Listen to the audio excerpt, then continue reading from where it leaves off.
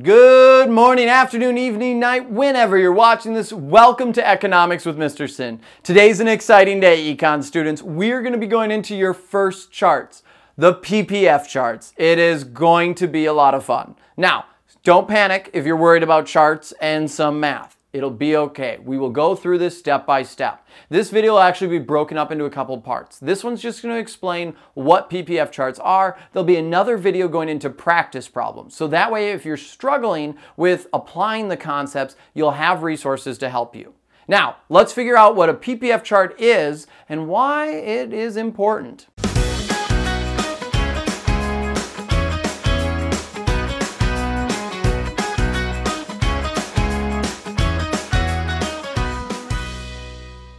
Now, while watching this video, make sure you use the guided notes. I've created guided notes for all of the different videos on my channel. The guided notes can be found in the description below. They go along with the video and will help you remember all the important concepts. Now, I know it's not cool or fun to take notes, but I assure you it will help. And when you need to take your quiz or test, you can reference back to your notes instead of having to look at the video. So take out your notes and let's figure out what a PPF chart is. Now, a PPF chart stands for the Production Possibilities Frontier. And what it shows us is combinations of output between two different goods that we as a society or even an individual could do if all of our resources are being maximized and fully utilized. So this is going to be really important. This actually will get us into why we trade as a country and why at the same time too it's so important to understand what we're doing with our resources and how we can maximize our production. Now, before we get carried away, let's go into what a PPF chart looks like and break down exactly how to interpret it and understand it so you know what's going on. So you can see that the PPF chart right now is on the screen. And you can see there's two different things that we can produce. For this PPF chart, I'm looking at what I can produce. I can either produce ducks or YouTube videos. I have to make a choice. I don't have enough time because we have scarcity or resources to do both. So I'll have to make choices. Now, one of the things you can see is this line. This PPF chart is bowed outwards. Now, the PPF chart is showing anything on this line are different combinations that I could produce. So for example, I could produce 5 ducks, but then I would only be able to make 2 YouTube videos. I would have to take time to make those ducks, and it would cost resources. But anything that is on the PPF line, on this chart line that you can see, is when we are maximizing our resources. And that's an important thing to understand. Any point on that line, again, is a maximized resource. We've used all of our resources that we have available to us. Anything inside of the PPF chart then is an inefficient use of resources. We didn't use them all. Now, sometimes in life we can't avoid inefficiencies and we will have to be operating within our own PPF chart, or society will have to operate there as well. On the other hand, anything outside the PPF chart is impossible for us to obtain. Now, eventually maybe something comes along and I'll be able to produce more ducks and more YouTube videos, and my PPF chart will shift to the right, which would be increasing. By shifting to the right then, what was once impossible is now possible. But currently, anything that would go outside of the PPF chart, I just can't do. I don't have enough resources to be able to produce out there.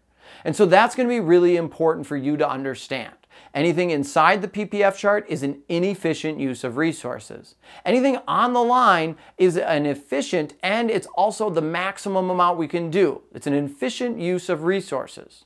And anything outside that line is impossible. We cannot do it. We just don't have the resources to be able to produce it.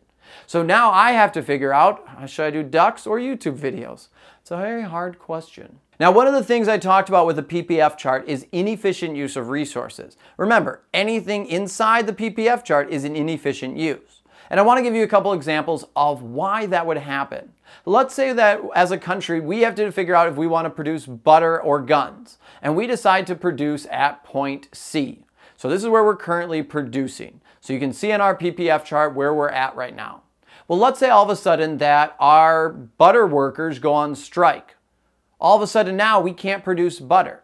Well, this is one of the things that would happen. We would shift downwards in our production because the butter workers are no longer working. And at the same time though, we can't be maximizing all our resources. We can't just shift everything over and start immediately producing guns. No, those factories have been designed for the production of butter. We've already sent resources there. It takes time and money to convert things and to ship things over to the gun factory. And so we wouldn't be able to just shift it immediately. So we'd be operating, at least for a portion of time, with an inefficient use. We would have idle resources just sitting there, not being used. The same is true if all of a sudden, let's say, a hurricane hit and our population had to temporarily leave for their own safety. Well, we have an inefficient use of resources there that we just can't control. So there's a bunch of different reasons why we would see inefficiencies in a PPF chart and for society or as an individual.